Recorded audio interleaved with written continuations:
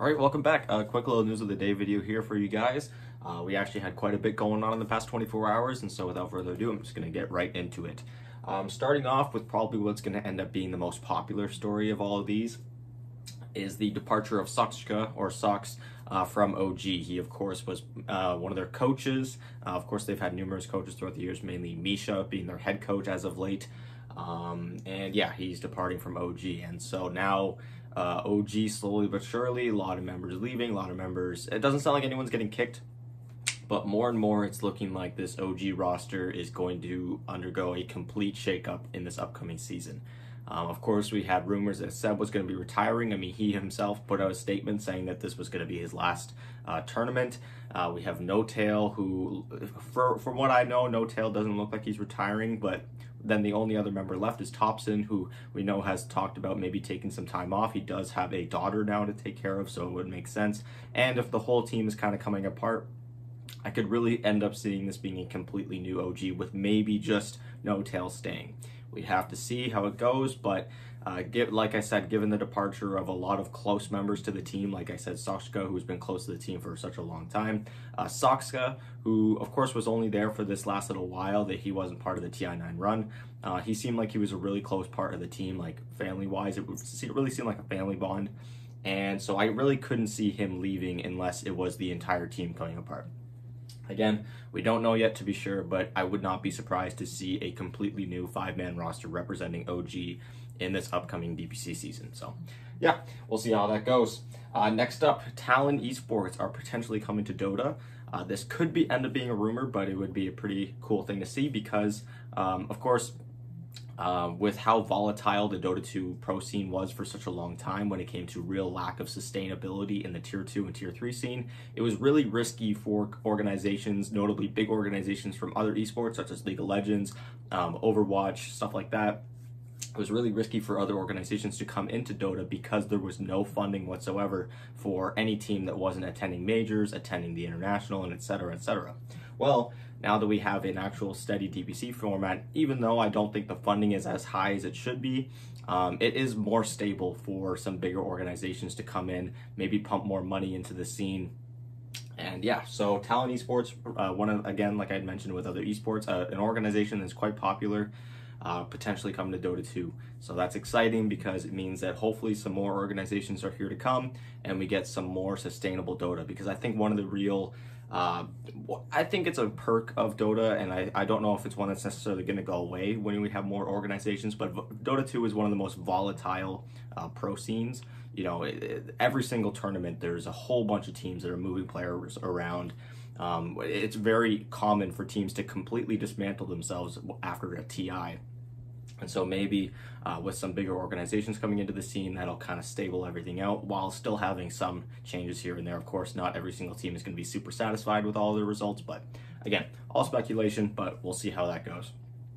Next up, so a couple weeks ago, we of course had pretty much the entire dismantlement of the Bait roster, where they had every single member of their team either being kicked or leaving, including Dendy for a day, which didn't make sense. And that was actually because Bait was supposed to be eliminated from the DPC after Season 1. They were in the bottom 2 of the lower division. They were supposed to be relegated out, having to re-qualify through open qualifiers.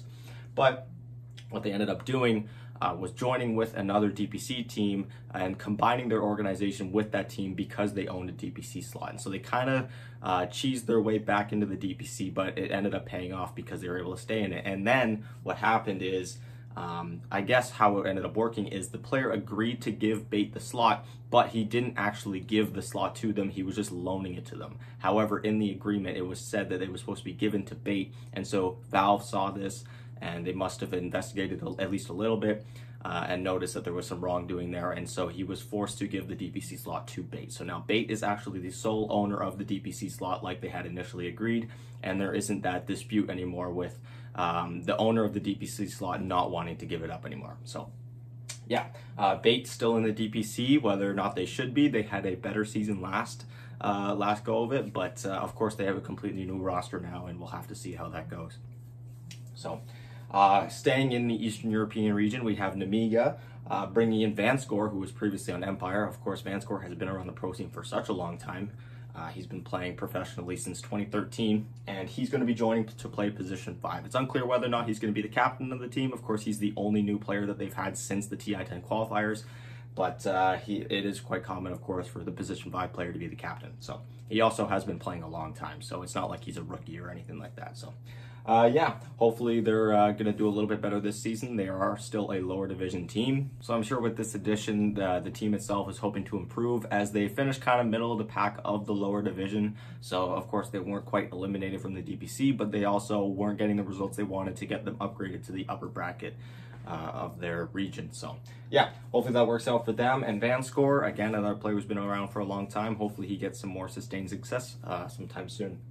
And last little bit of news, or not really news, but just something I thought was interesting. So after further reading, of course, we had the DPC format that was kind of leaked, but not really leaked. It was an official statement that just wasn't announced yet about changes to point distribution, mainly focusing around that.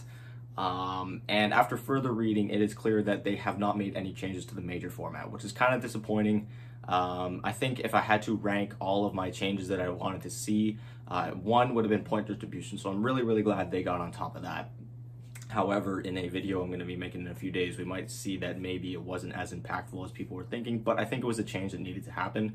My number 2 would have definitely been the change of the major format. I think it's really clunky how you have basically 2 group stages and then some teams that don't even participate in either of them and that just wait in the upper bracket. I find it really weird.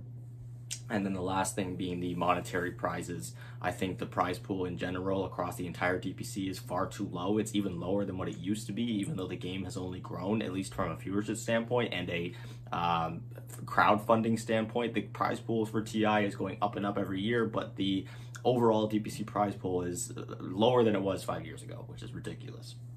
So yeah, no changes to any of the major formats, nor are there any changes to the slots given. Of course, that means that there's going to be 4 major slots for Western Europe and China, 3 major slots for Eastern Europe and Southeast Asia, and then 2 major slots for both of the Americas, North and South. So yeah, that's going to do it for news of the day. Thank you guys so much for watching. Let me know what you guys think about any of this stuff in the comments down below. Sources for everything I've covered today in the description as per usual. And yeah, thank you guys so much for watching. And I'll actually have another video posted up tomorrow. No videos on Sunday though. So I'll see you guys tomorrow with another video. Bye.